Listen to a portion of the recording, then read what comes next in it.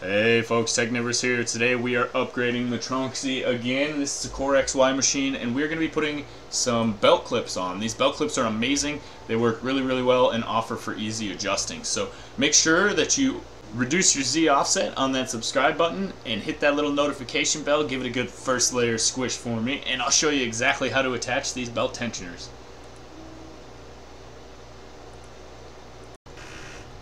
First things first, these belt tensioners aren't exactly new. They are a clip called Belt Sleeve on Technivorous by Greg Ware sometime back in March of 2018. So all credit goes to Greg Ware here, and it is thing number 2832399. So make sure that you grab this. They come in super handy. I've used them on my other CNC machines as well. Big ups to Greg Ware, and thanks for the file. Alright, welcome. Here we are. We're taking a look at my Tronxy x5Sa Pro. This thing is a beast. Recently pulled it out of mothballs. It's still a little bit dirty, so we're cleaning it up. We're going to make a few modifications today.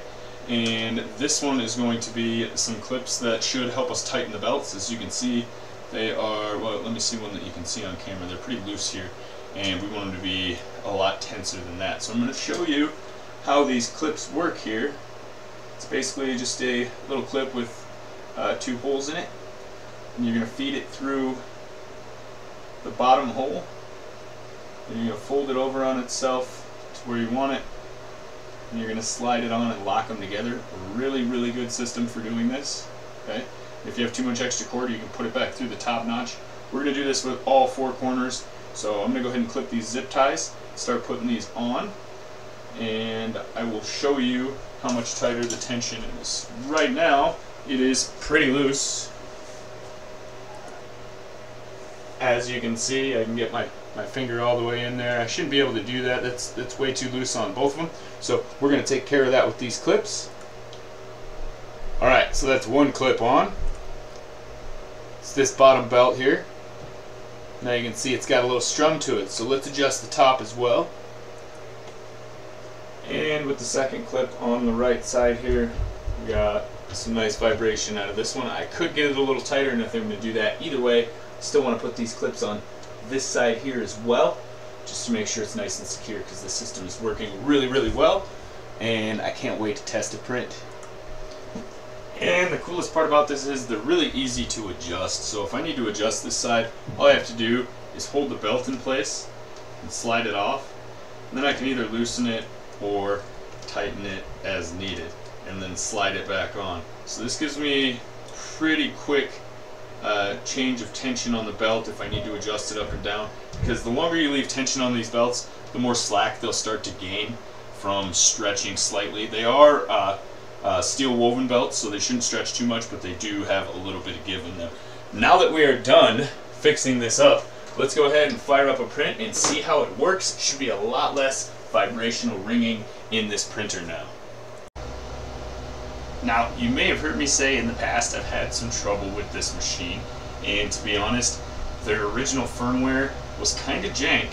So I did have it put away for quite a while during the move. We were busting out all our printers, and I really wanted this one to be one of the ones I got going, and the printer just kept ramming the bed into the head. The light on the detector was going off, it just wasn't stopping it. So finally, I switched it over to Marlin.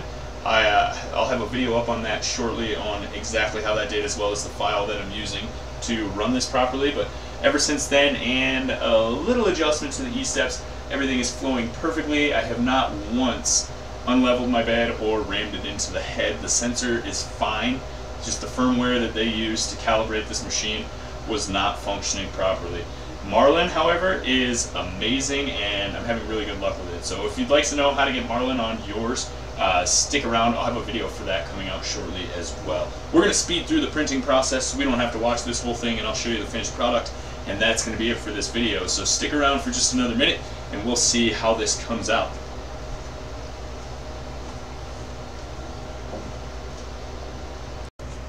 And there we are. It looks great. Actually, I am still dealing with a little bit of stringing, as you might be able to see in here. The vibrational ringing is almost completely gone, and I've dealt with that adhesion where it was that problem where the adhesion was a little too close to the Z offset. So I'll show you how to do those two things as well. but I think this video was a success.